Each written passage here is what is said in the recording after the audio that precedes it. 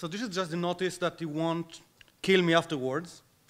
And it's basically because of the next slide, which should be now. And that is the thing. I have never understood what it means that DevOps is a culture. A culture for me is people sitting around a bonfire drinking beer or going to a museum. It's not about DevOps, and it's certainly not a tool or job description.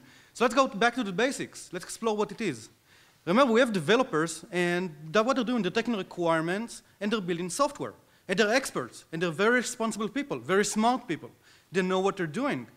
And their responsibilities, as they are defined by their managers, are to write software, model stuff, solve complex problems. Those really smart people doing a lot of stuff, and normally they're responsible up to the point that it actually works on their machine. And that's not a trivial thing by itself. Operations are the people who are responsible to make sure the product keeps on running. They should start running and continue running. And they are also really expert people. They have a lot of things to learn and to know. And they have to manage all kinds of risks that prevent the products from continuing to run. All kinds of malfunctions, attacks by malicious people, changes that we introduce risk, and have to mitigate all those problems to make sure things are continuing to run. Remember, this is NASA mission control. Those are really smart people. This is operations. Those are the operations people.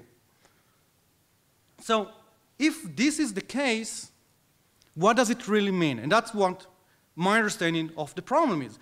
Operations are measured by the stability of the product, of our system. Stability means minimize risk. Minimize risk means that that the risk is caused by malfunctions, attack, change caused by developers. It means that the role of operations is to prevent developers from doing a change.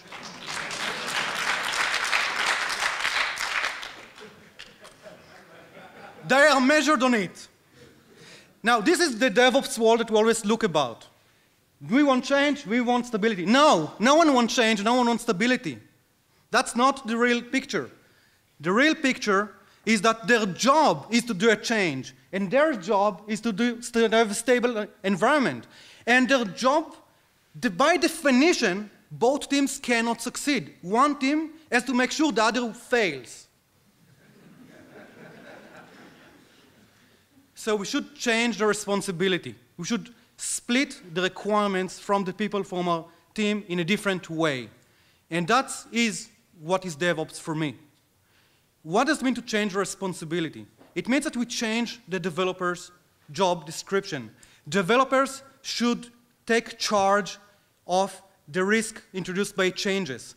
Developers should take charge of the stability impact of their changes. They should own the change. They should own all the aspects of the change and what it might be doing to their system, which means quite a bit for the developer. It means that the developer that up until now just cared to have things working on his machine, now has to care about pre-deployment guards. We call them tests. It has to care about predictable deployment, because it doesn't need to run just on his machine. And post-deployment guards, monitoring, alerting, and developers will go and build those things because they have to, because it's their responsibility to mitigate the risk introduced by their changes. And it means for operations that operations shouldn't give a fuck about the risk from a change.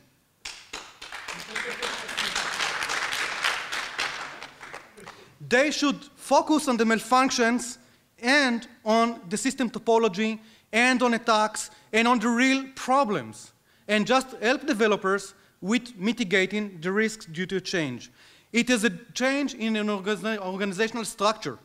It changes the developers to be the owners of a change and the operations to be enablers that help them do that. That's the thing about DevOps. It's not a culture. It's a change of responsibility and organizational structure. That's the thing about it. And that makes me think about another small thing, small idea. Is it valid only for developers and operations? Or is it actually the same way with all functions in your organization? By taking people that are experts in a field and saying you are responsible for that field, you're actually blocking development and progress.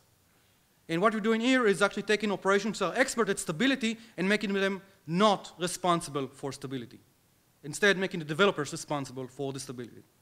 So I'm going to leave you with that question, and hopefully we learn something from it.